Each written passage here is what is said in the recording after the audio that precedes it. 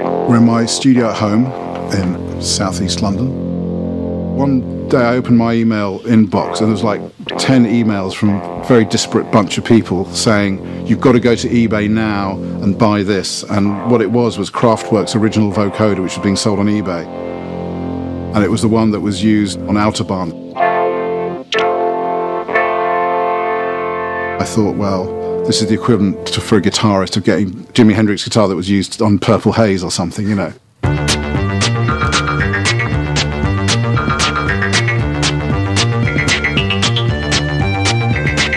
TVOD. I first got a synthesizer in 1977. And I bought a second-hand Korg 700S from Macari's music shop in Charing Cross Road. The thing that pissed me off about punk was that you had to learn 3 chords to be in a punk band. If you had a synthesizer, all you had to do is press one key with a finger, you know. I don't need a TV screen. I just stick the aerial into my skin. Advances in technology in the late 70s heralded the invention of the affordable synth, costing no more than an electric guitar. Daniel Miller used his to form The Normal, an experimental act that supported punk groups.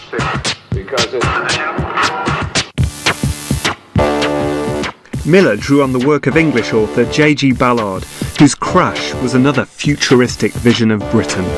Warm, leatherette.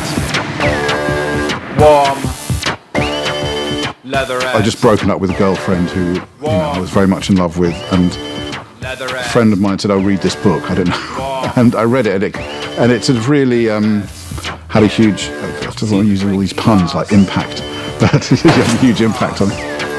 See the breaking glass in the underpass. It wasn't like science fiction in the sense that it was outer space and stuff like that. It felt like it was 5 minutes into the future, and I loved that aspect of it. The fact that it was kind of so outrageous but so possible at the same time. Leatherette. Warm Leatherette by The Normal. The Normal was the alias of Daniel Miller. Hear the crushing steel. The lyrics are just a précis of some of the concepts in Crash, Ballard's novel, which was about people who have car accidents and find that thereafter their sexuality has been diverted and they're obsessed with being turned on by car crashes.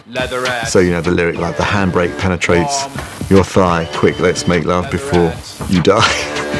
Warm, leatherette. The music was supposed to be visual, you know, like driving along a highway with big buildings either side and going into a tunnel. There's quite a lot of humour in it, really. I mean, it wasn't meant to be like apocalyptic or dystopian. Leatherette. Warm. Miller was one of Britain's first synth punks, and he wasn't alone. In the north of England, a bunch of computer programmers dreamt of a similar future. Well, we love J.G. Ballard, and in fact, you know, Roxy had a song 2HB about Humphrey Bogart, and we had a song for J.G., which was about J.G. Ballard. The Future were a bunch of sci-fi nerds from Sheffield. They formed in '77 and played only synthesizers.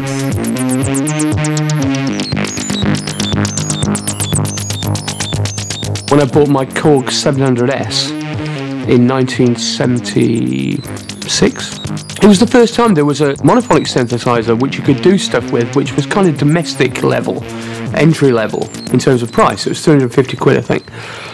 And I remember distinctly thinking at the time, I was a computer operator, and there was a decision day where it was either buy a second-hand car and learn to drive, or go and buy this monophonic synthesizer. And that proved to be quite a fateful day, because I still can't drive, but I still got that synthesizer. This is a Mini Korg 700S, and was sort of the first affordable synth. A fantastic machine, completely eccentric. Listen to the voice of Buddha.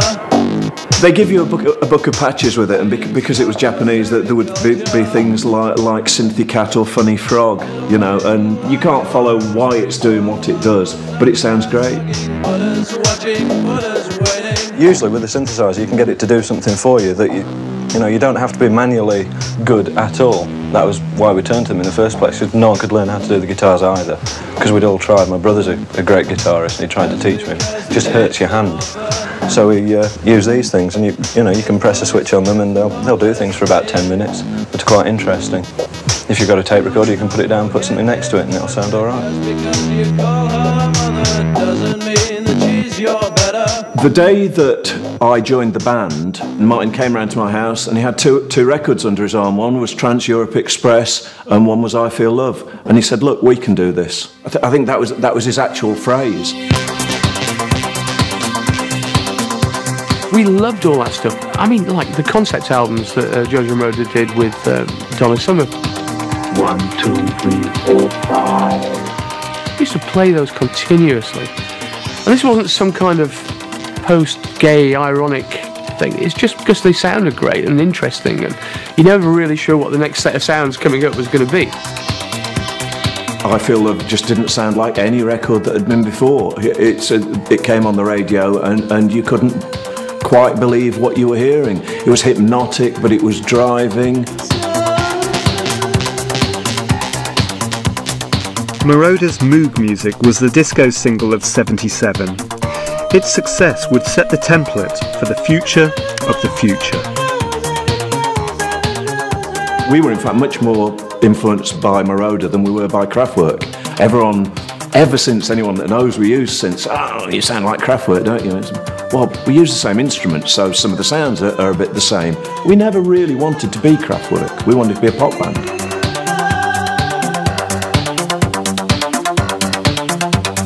We wanted to embody a sense of futurism without being so literal. And it just so happened a friend of ours, he had bought for him this science fiction board game called Star Force. And it was prodigiously tedious. I mean, it was real geek stuff. And it was impenetrable. You couldn't play it. There was the Rise of the Human League or something. And we thought, the Human League, that is such a cool name. No future, they say. The Human League set out to make electronic pop for the modern city. Now is calling. The city is human. Blind you take hope, your no jokes of your time is too big, but come soon. We've had it easy, we should be glad. High-rise living's not so bad. The Human League had a totally different spin on synthesizers, where it was much more like this bright, technocratic optimism thing. And in fact, in one of their early songs, Blind Youth, you know, they make fun of people who go on about dehumanization. Dehumanization is such a big word. It's been around since Richard III. Dehumanization, it's easy to say, but if you're not a hermit, you know the city's okay.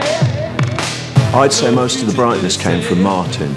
Martin's very optimistic, and if anyone's moaning about anything, Martin will go and write a song in the opposite direction. I think I felt a bit gloomy about the concrete jungle and everything, which is ridiculous because I'm a townie. You know, I gravitate towards concrete. If you put me in the country, I would just find the nearest town and go, and I'll be sitting in a bar quite quickly. Blind you take hope, you're no joke, so your time is too big, but come soon. Unfortunately, British pop music wasn't quite ready for a synth-led group of futurists, just yet. But in 1978, the Human League weren't the only group experimenting with electronics in Sheffield. This is the old Salter Lane Art College, which used to be part of the Sheffield Polytechnic in the 1970s. I believe the Human League also played this very place for their first ever live show in Sheffield. Cabaret Voltaire did perform in this very room.